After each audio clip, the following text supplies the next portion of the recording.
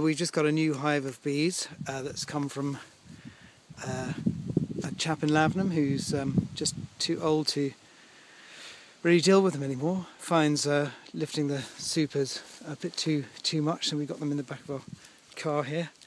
And so this is our second hive alongside the other hives we've got from local beekeepers, and it's all taped up.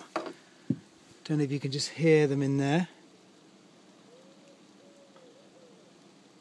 but they're sounding a bit cross.